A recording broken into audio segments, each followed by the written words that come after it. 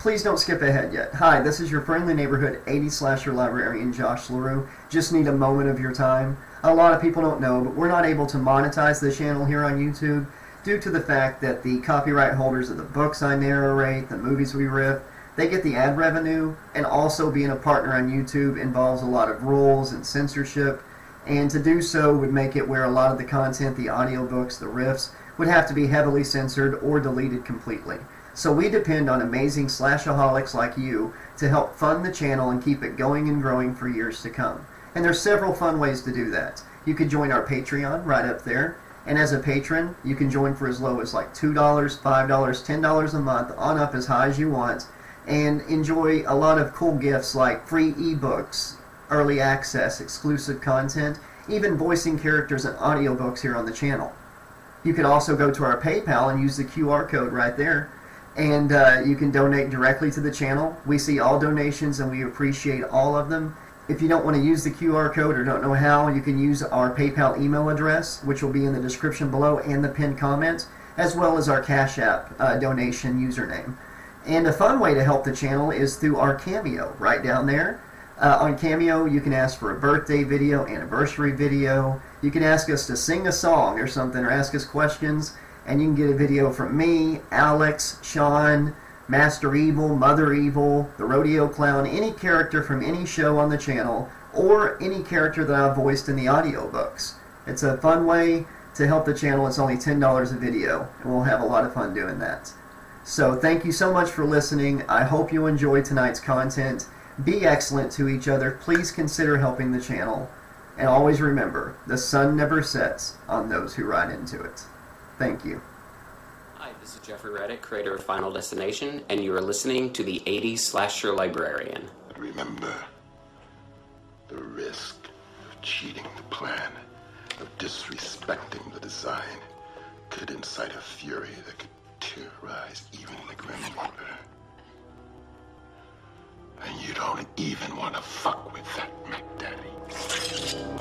Hey, you with the pretty face, welcome to the human race. A celebration, Mr. Blue Skies up there waiting, and today is the day we've waited for. Mr. Blue Skies, tell us why you had to hide away for so long. Where did we go wrong? Hey there, Mr. Blue, we're so pleased to be with you. Look around, see what you do. Everybody smiles at you. Hey there, Mr. Blue, we're so pleased to be with you. Look around, see what you do. Everybody smiles at you. Mr. Blue, you did it right, but some comes Mr. Night. Creep it over, now his hand is on your shoulder. Never mind, I remember you this. I remember you this. Mr. Blue Sky, please tell us why you had to hide away for so long. Where did we go wrong? I'll see you soon. Prologue. Final Destination, Destination Zero, an original novel by David McIntee. Chapter 3, Part 1. It is in explosion's nature to burst outwards, expanding outwards in a sphere from the source of the detonation. In a confined space, the expansion is curtailed and reflected back inwards. The pressure and blast wave can be doubled or even multiplied many times over. PETN is a commercial and military explosive that burns at 27,500 feet per second. A dozen pounds of it in the third carriage of the metro train leaving South Hill Street Station vaporized into plasma in a fraction of a second, burning through steel, aluminum, plastic, and flesh like a blowtorch turned on styrofoam. The pressure wave of heated and displaced air smashed along the aisle at supersonic speed, ripping seats and people from their places. The blast burst through the carriage windows and walls and jackknifed the carriage. The carriage in front was blown off its rear wheels, forcing into the front carriage and derailing both. Hot gases and debris bloomed from the third carriage and hit the interior of the tunnel. The heat, flame, and shredded metal reflected back, ricocheting back into the train. Screaming, burning bodies thrashed as they were shaken around the carriages like dice in a tin cup. It was as if the passengers were the wadding in a cannon's barrel, simultaneously scorched by fire and pummeled by the sheer force of the blast. Less than a second later, their burnt and aching bodies were smashed and pierced by steel and glass shrapnel from the ruptured carriages.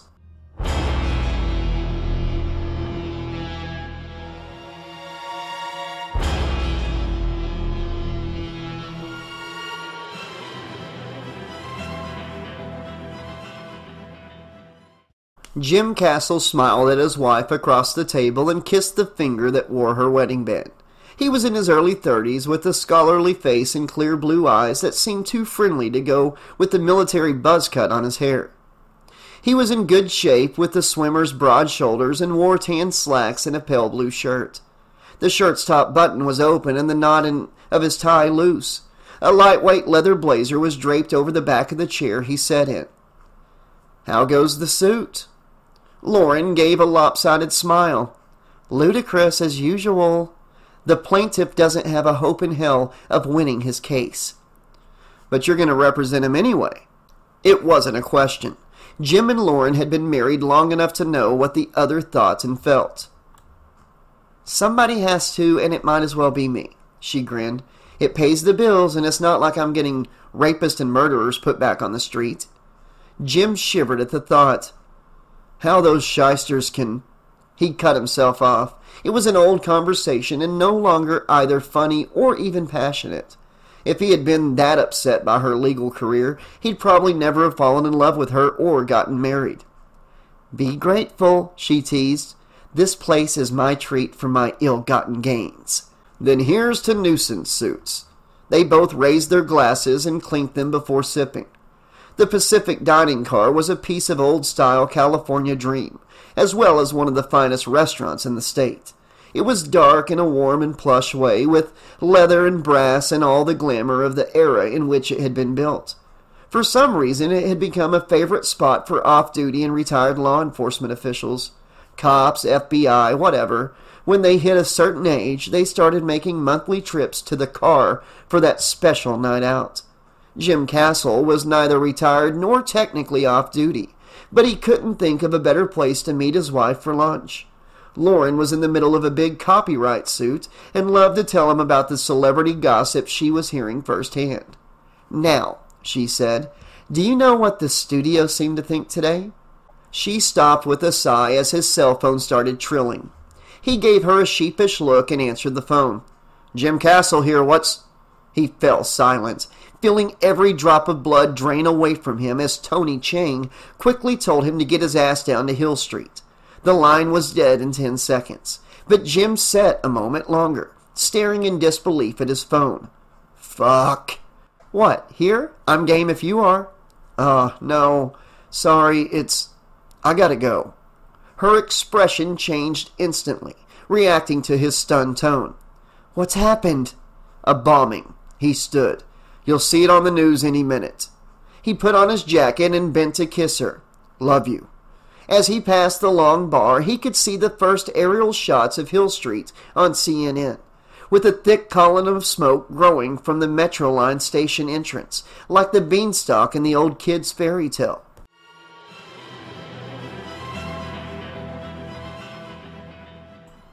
The world that Patty awoke to was utterly alien. It was warm and almost pitch black. Flickers and flashes of some kind of magical energy revealed her to be in a cave of some kind. The air was thick like soup and tasted so much of chalk and acid that she could barely breathe. When she opened her mouth to suck in a gulp of air, she could feel particles of atmosphere settling on her tongue. Her head literally buzzed, feeling as if every molecule, every brain cell was vibrating. It made her feel as if she was seeing red, though so far she was mainly still seeing black. She couldn't hear much either. There were vague rumblings and feeble cries that could have been animals or, in such an alien environment, just about anything an SF writer could dream up. The only time Patty could remember hearing noises like that was on the swim team, gliding underwater and hearing the other girls' exertions through it. Everything sounded as if she were underwater now, which she couldn't be because she was breathing. She didn't know what exactly it was, but it felt like flour and tasted like barbecue smoke. She was lying at an angle on a jagged slope, which, as she pushed herself up onto shaky legs, she realized was a staircase. A man she didn't know was sitting against a buckled piece of metal, tilting his head very slowly and tenderly, as if he was afraid it might come off at any moment. Something touched her on the shoulder, and she spun around to face a figure with a gray face and hair matted with blood. She stepped back, making a fist to launch at the shambling creature's face. No zombie was going to eat her brain. A microsecond before her fist went through the figure's face, she recognized it. It wasn't some kind of flesh-eating zombie, but Will. Will was mouthing something, but all Patty could hear was that distant sound of sea life, drowned out by a rushing of water. That's when she realized the sea life sound effects were real sounds, and the rushing was blood in her own head, passing through the inside of her eardrums. She was deaf, or as near as... Damn it! It all came back to her now. South Hill Street Metro Line station. The bomb. The blast must deafen everyone in the station. And what she had thought was weird air was smoke and dust. Patty didn't know why this had happened, or whether there were other bombs, or what sort of damage casualties there had been. She did know that it surely couldn't be safe in here. If any of the dust and grit that she was breathing in had come from the ceiling, maybe there were cracks up there, and the whole lot might come down. Patty looked up the ceiling, intermittently lit by harsh blue flashes of arcing electrical current. For the first time she could remember, she found herself wondering just how heavy 30 feet of rock and earth were, let alone the steel and concrete buildings on the street and all the cars and people.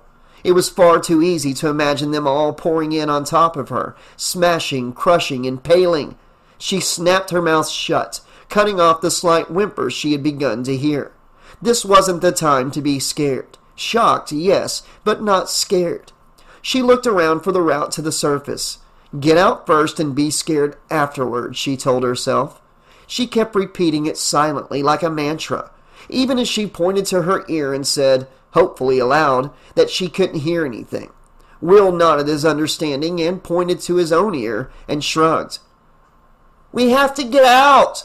she shouted, waving him towards the exit. There was a faint grayish light seeping through the square archway that had admitted them to the station, and she hoped that was a sign that there was still a route to the street. Another figure staggered past, on the way to the street exit. It was the yuppie type that Will had punched. The sight of him prompted Patty to look round for the other people who'd been around. The black guy was rising to his feet, still wearing his now shattered spectacles. He paused to help up the vaguely familiar-looking girl. Now that she was bruised and covered in smoky dust, Patty found her even harder to place than before. One of the cops was hoisting the other one over his shoulder. The second cop had a bloody dent in his head, and Patty had no idea whether he was alive or not. Either way, she decided it would be best not to distract the cop carrying him, in case he got hostile. The burly middle-aged guy in the checkered shirt was still on the floor, and Patty knelt beside him to check for a pulse. It was beating, but weak. Normally, she'd put him in the recovery position and not risk moving him, but she didn't want to leave the guy here in case there was another bomb, a ceiling collapse, or any of the dozen other things she could think of to go wrong. She called out to Will, who had turned to look at the survivors making for the exit. He didn't seem to hear her, so she picked up a handful of concrete chippings and threw them at him. He turned with a slightly henpecked expression. She beckoned him over, and when he saw what she was doing, he joined her at once. "Take his legs!" she shouted. Whether or not Will heard her, he understood her gesture and placed his hands under the backs of the guy's knees. Patty snaked her arms around under the man's armpits. Together they heaved him off the floor. Patty briefly wondered whether it might have been wiser to let Will take the torso while she lifted the legs. But she wasn't going to waste time changing things around for physical ease now. Besides, she was in good shape. She worked out more than Will did, so it made more sense this way round. Hoping that they wouldn't run into the others, backed up behind a blocked exit, Patty guided Will up the stairs towards the surface, the muscles in her arms now burning almost as much as her lungs. Her heart began to sink when two figures emerged from the darkness. The way out must be blocked, she thought. They would have to go looking for another exit now. Flashlight beams snapped on, playing across Patty's eyes like a movie alien abduction special effect. The figures resolved themselves into firemen, wearing bulky protective clothing and full face masks. Patty grinned and was so relieved that she almost dropped the guy she and Will were carrying. If fire crews had been able to get in, then there was still a way out. The two firemen spoke to Patty in voices that she couldn't have made out even if they weren't muffled by their respirators. They took the unconscious man and led Patty and Will upwards out of the abyss and back into the light.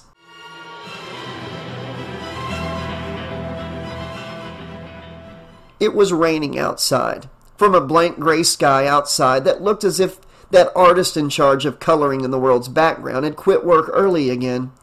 Patty supposed that must be why there had been no shafts of beautiful California sun slanting down into the Metro line station to show them the way to safety. Darkness had come in off the ocean during the day, like a shroud being drawn across the face of the city.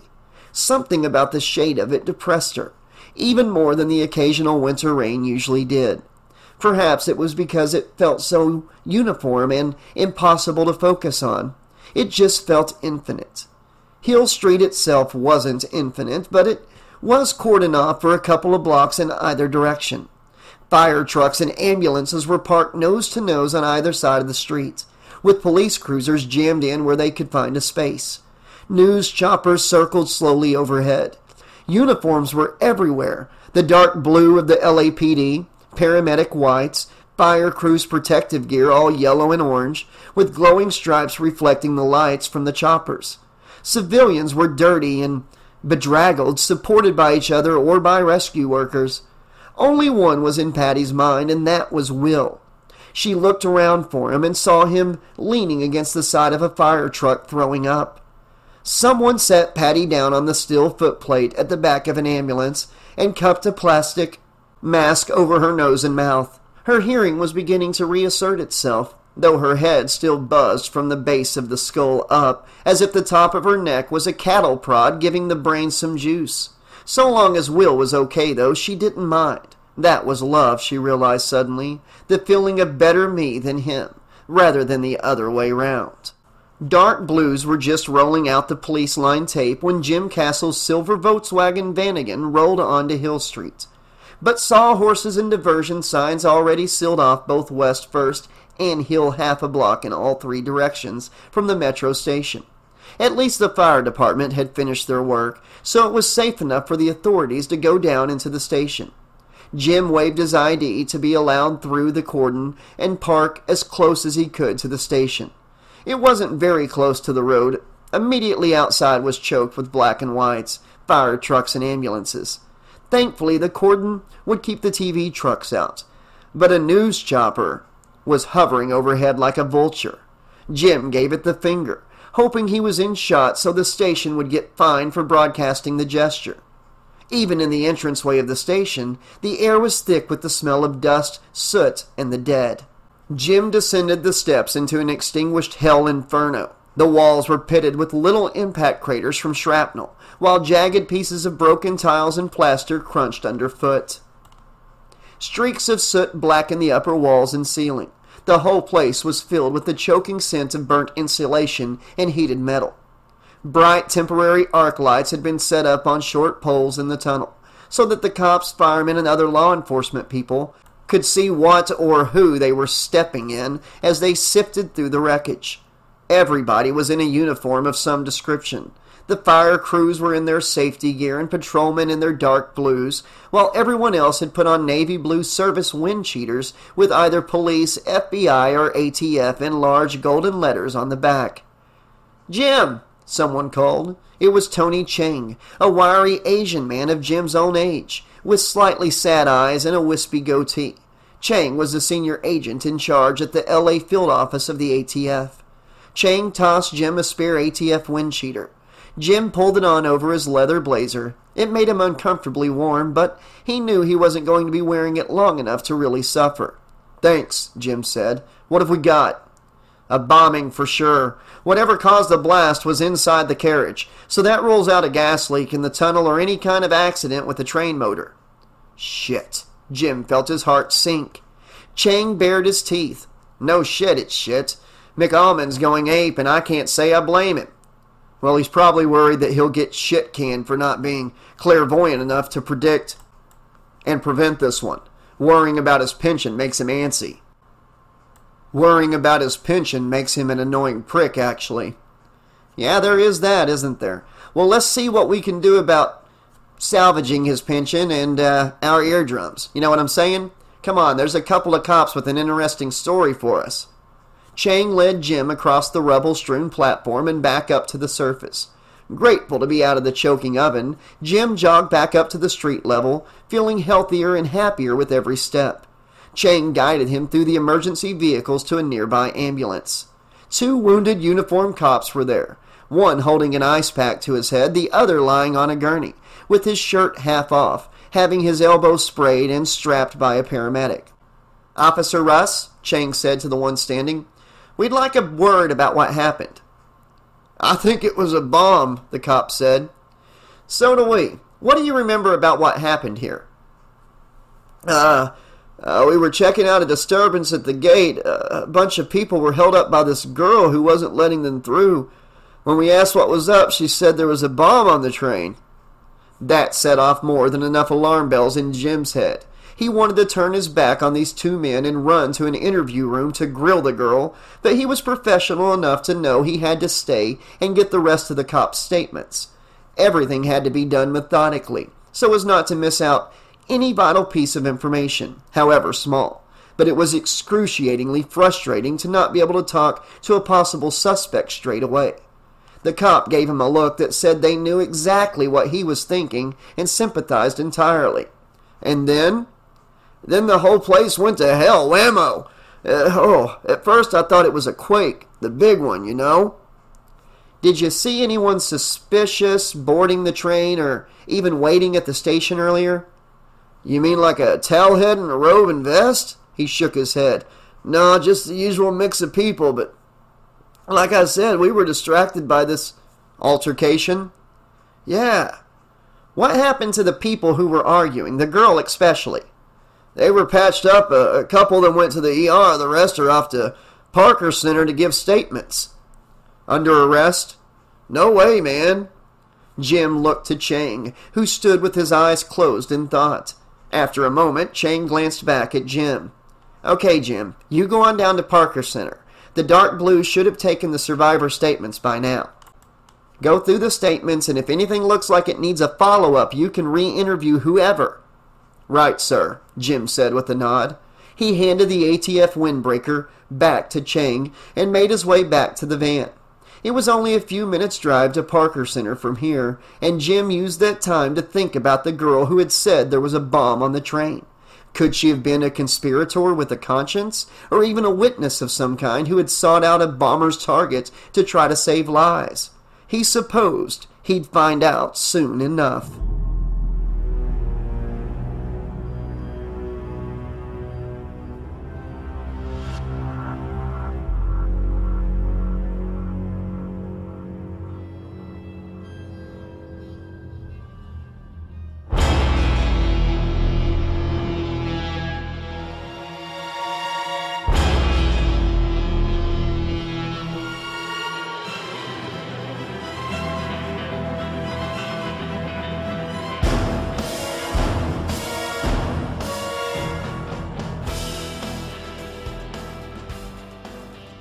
Okay, Slashaholics, this has been Chapter 3, Part 1 of Final Destination, Destination Zero. Dropping this as kind of a surprise upload, just to let you all know, this book is not a lost episode or lost media. I will be completing this book. Just a lot of stuff has happened since when I did Chapter 2.